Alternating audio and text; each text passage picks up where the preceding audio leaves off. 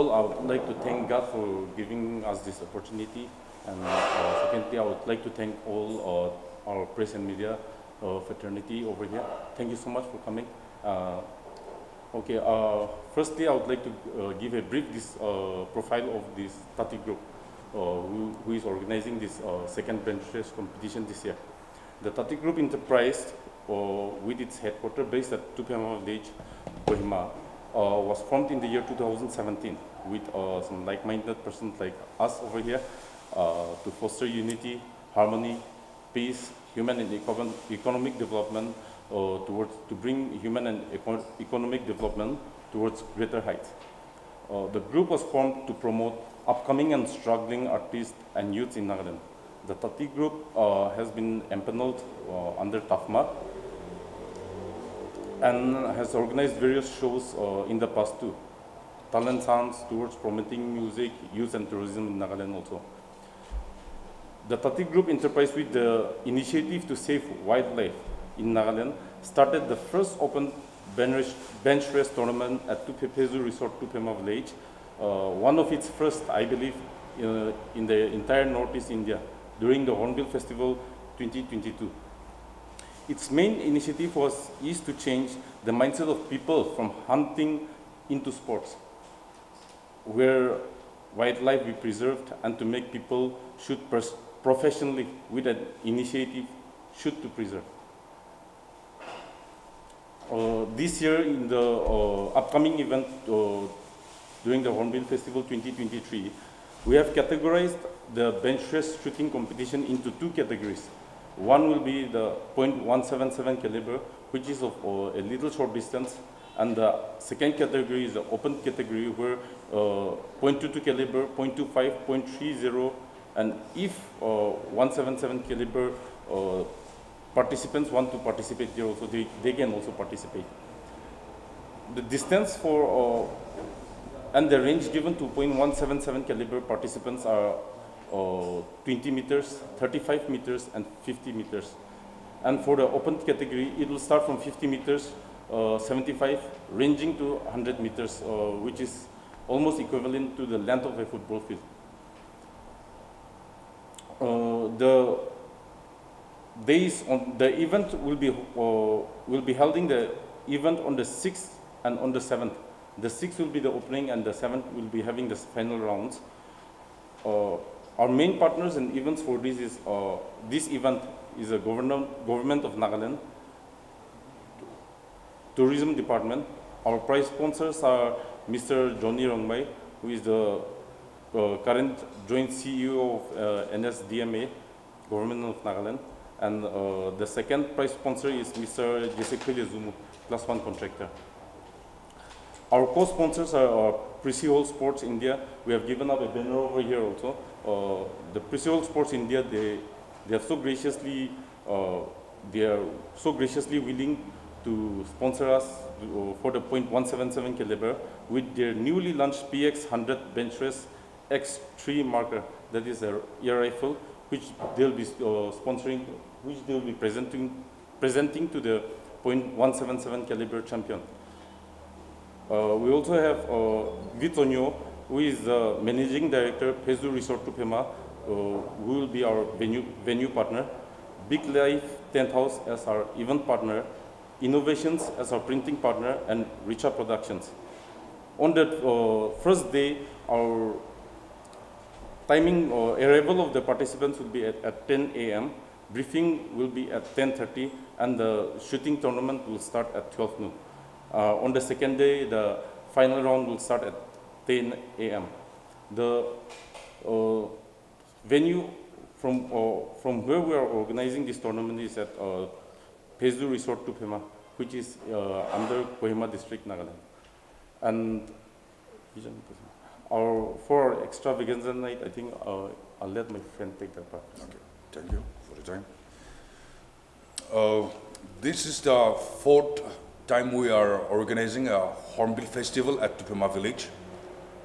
Since we have been working for several years with artists, we usually work with the upcoming artists and struggling artists, so we used to give them a platform So when the participants comes, they will be holding up at the resort. On date 6, that will be arrival. So on that 6th evening, they will be holding up at Tuophema village, some of them. So at the evening, the participants might get bored or after traveling and shooting and so on.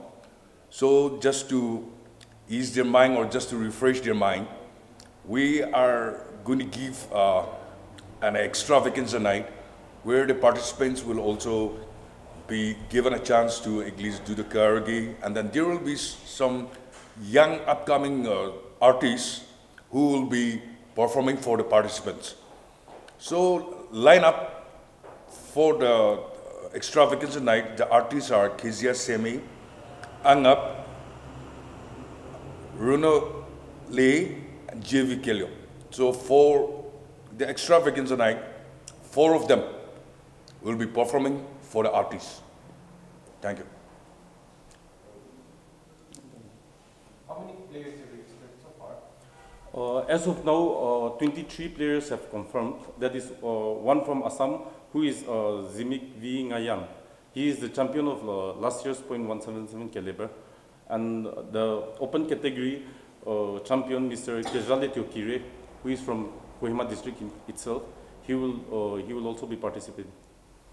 And as of now, 23 participants have confirmed. In addition to my colleagues, since this is the first in Northeast India, as you mentioned. Yes. So, like, how many from outside that has been expecting to participate in this program? From outside the state, till now we have got, as I said earlier, Zimik, he was the champion of last year, so he has confirmed his participation, and then he has confirmed that he'll be coming along with two more participants from Assam. As we have been discussing and talking over with some friends from Mizoram, but they have not confirmed yet to come. But we still have some days to, so hopefully they'll make it during this second edition too. Can you also highlight on the registration fees? Registration fees, sorry. For the 177 category, the registration fee is rupees 3,000, and for the open category, it is 5,000. Why this edition, this year edition is cut down to only 2 days, and focusing on this, Benchrest area only?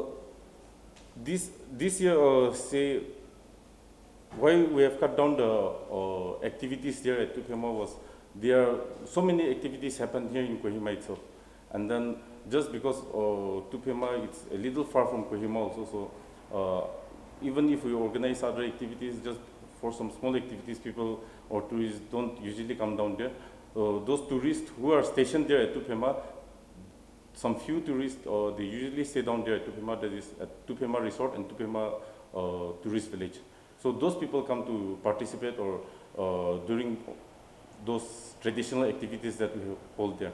But this year we have cut those down and included only this 177 caliber because we thought that it would be good if we totally segregate this from other activities. And what about male players? Any female players? As of now, there are no female players. Yes. Is it open to them as well? It's open to all. Yeah. No, actually. Will there be a category?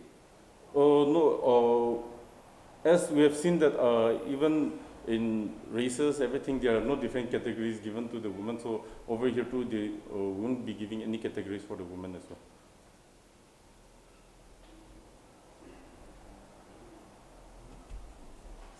So registration is still open?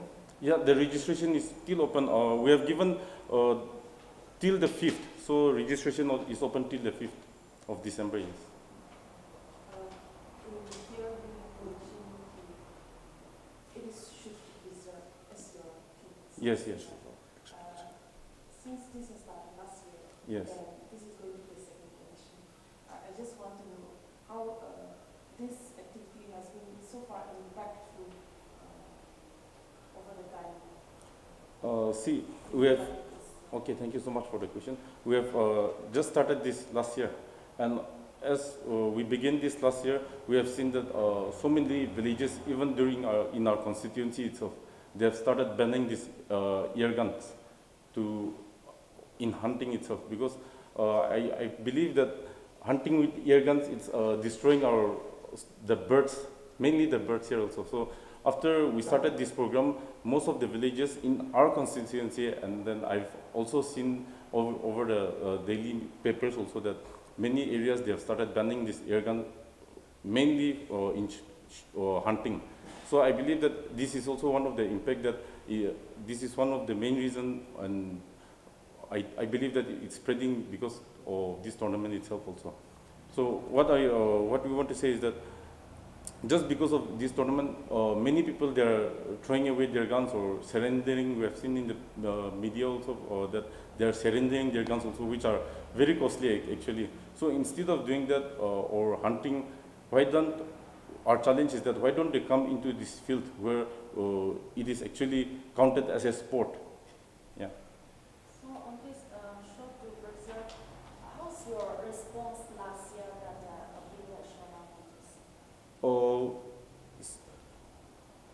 even during our last year's event, we had around 28 participants. Mostly the participants were mostly from Kohima. And I believe that I haven't seen them, but what commitment we have got from that is that they, as our Angami Youth Organization has also given a directive that hunting with air gun will be banned in its jurisdiction. Likewise, I believe that most of the participants last year were from Kohima district itself, so I believe most of them are going through the directions given by Nagaland TV, Sop Manulaga Awas. Watch us live on Geo TV and on your television sets as well. For Dimapur viewers, we are on channel number 994 in Global Chapter, and Kohima and Mokokchung viewers, switch to channel number 138 on Hornbill Digital. For all news and updates, follow us on Facebook, Instagram, YouTube and Twitter.